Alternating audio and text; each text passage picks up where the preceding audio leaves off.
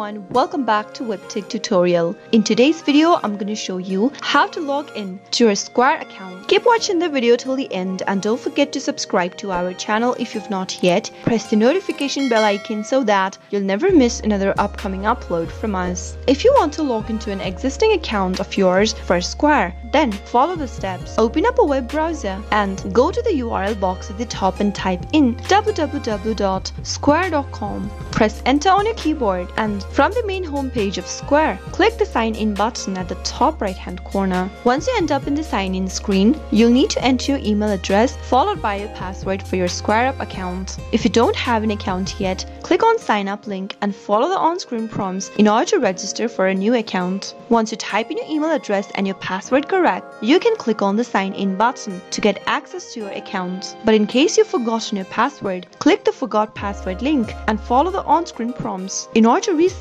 to a new password. Finally, after clicking the sign in button, you'll be able to log into your Square account right away with a few simple steps. That is how it can be done. I hope the tutorial was helpful to you. If it was, go ahead and give us a thumbs up. I'll be back soon with more videos like this. Thank you for watching.